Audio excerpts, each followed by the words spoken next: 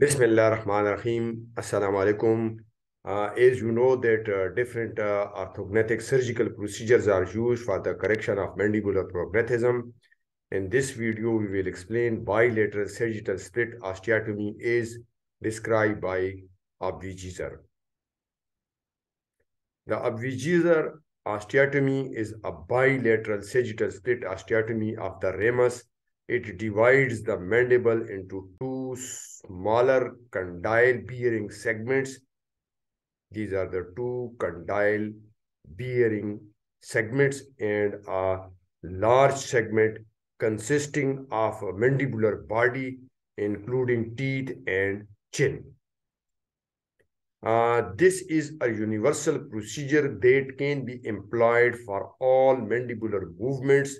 To illustrate the procedure, we will here show the correction of mandibular prognathism. The obvious problem of this procedure is the close proximity of the osteotomy lines and the neurovascular canal. Care should be taken not to damage the inferior alveolar nerve during this procedure. Do a proper planning of orthognathic surgery. For this procedure, the transoral approach to the mandibular angle is used. Here is the marking of the incision. After exposure, the procedure starts with 3 corticotomies. Here you can see this is the first cut. This one is the buccal. This is the second cut. And this one is the third cut.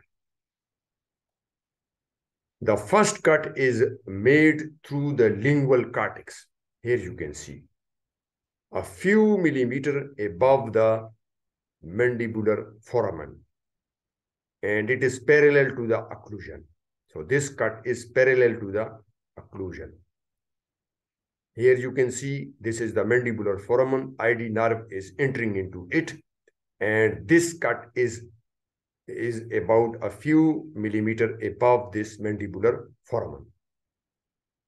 The corticotomy is extended from interior to the posterior border of the ramus. The second corticotomy is made through the buccal cortex. Here you can see. And this is also parallel to the occlusion, but at the level of the alveolar crest. The corticotomy again is extended from interior to the posterior borders of the ramus. The third corticotomy is along the interior border of the ascending ramus. Connects the first two lines. First two lines mean the first line that is above the mandibular foramen, and second one is described in previous slide, that is the buccal cut. The final split is completed with a thin osteotome splitting the entire ascending ramus from the interior to the posterior border of the ramus. Here you can see an osteotome that is splitting the ramus from the interior to the posterior border. A special bone spreader can be used to mobilize the segments. Some movements, such as superior positioning of the tooth-bearing segment, will require removal of bone to allow for good alignment of the respective segments. Mandibulomaxillary fixation is performed to position the tooth-bearing segment to the desired relationship with the maxilla. A prefabricated surgical splint or a wafer may be used to facilitate this. Care must be taken to maintain the normal fossa-condyle relation and to avoid condylar displacement. Usually, this is achieved by manual positioning of the condyle-bearing segment superiorly into the glenoid fossa. Internal fixation is usually performed with positioning screws, plates, or combinations. Screw placement is usually performed with either transbuccal instrumentation or angulated drills and screwdrivers. A minimum of 2 and preferably 3 bicortical position screws are placed between the buccal and lingual cortices.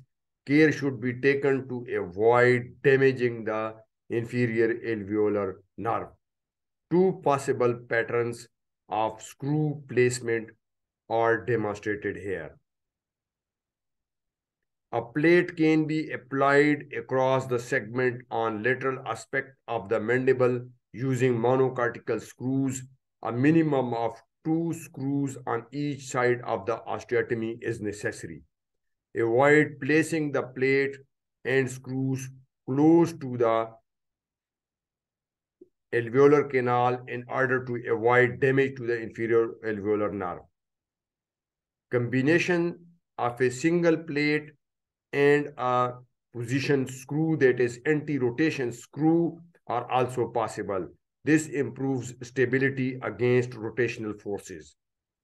After completion of osteosynthesis on both sides, the MMF is released and resulting occlusion is checked against the pre-planed position.